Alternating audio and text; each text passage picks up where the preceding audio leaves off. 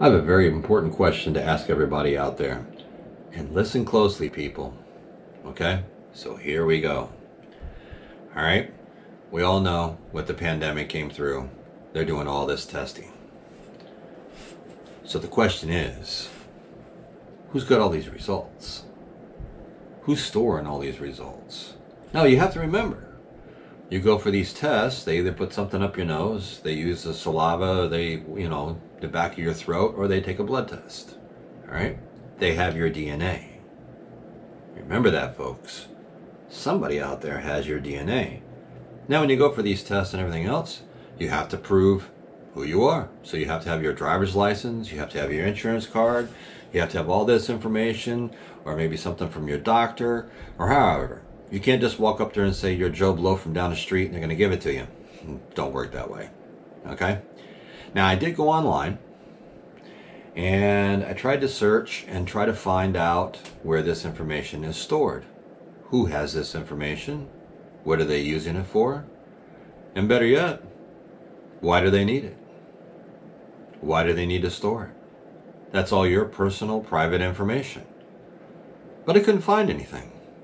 It just kept taking me all back through all the same, questions, from the CDC, and all that kind of stuff. And none of it pertained to my question. Who has all this information and who's storing it? So I did find some few things. I'm going to read off here in just a quick second. But I did find one little thing that was kind of not surprising, I guess you would say, but a little disturbing.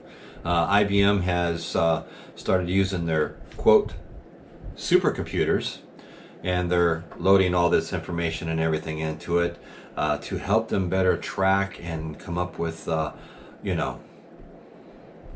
ways to control the virus and to mitigate the virus.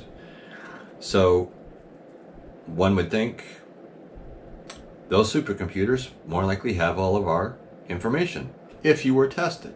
Luckily, I haven't had to be tested. I only got a wood around here. Oh, there we go. Knock on wood. Okay? But, for all you people that have had to be tested, or you family members or friends or whoever, people really need to ask the question where this stuff is, where all this information is, and, what are they doing with it? Because eventually it's going to get into the wrong hands. We all know how this whole thing works. Unless you were just born yesterday underneath a rock and you're just clueless, we all know how this goes. So this is some of the information that I did find, which I think some of you might find quite interesting. Okay? The ongoing coronavirus outbreak has brought privacy and surveillance concerns to the forefront. Really? There we go. Well, we all want to know what the hell's going on. From hacked video conferencing sessions to proposed government tracking. Government tracking us? What are they talking about? Of people's cell phones as a measure to limit and prevent the spread of the virus. So they track us and everything else, but that way there they can control and track the virus. It's all about the virus. Some governments have already started to use phones to record data, including names, addresses, where you live, your gender, your age, your location, especially with 5G, disease symptoms, and COVID-19 test results. So it seems to me that once they label a thing, quote, pandemic, that they can get away with just about anything, so they think, and they can collect all this information and they can do with it and store it and give it to whoever, so they think. Until people out there start questioning some of this stuff, then maybe they'll have to think a different way. But they'll find some loophole somewhere in the system. All right, what government entities have the authority to collect personal information for public health purposes in a crisis? Okay? Based on the law of prevention and treatment of infection disease, the emergency response law, the regulation and response to public health emergencies, the following entities have the authority to collect and report information concerning public health emergencies. Here we go. The Health Administration Department, i.e. the National Health Commission and its local counterparts. You're going to notice there's counterparts on quite a few of these. The medical and health institutions, i.e. hospitals, clinics, doctors, etc.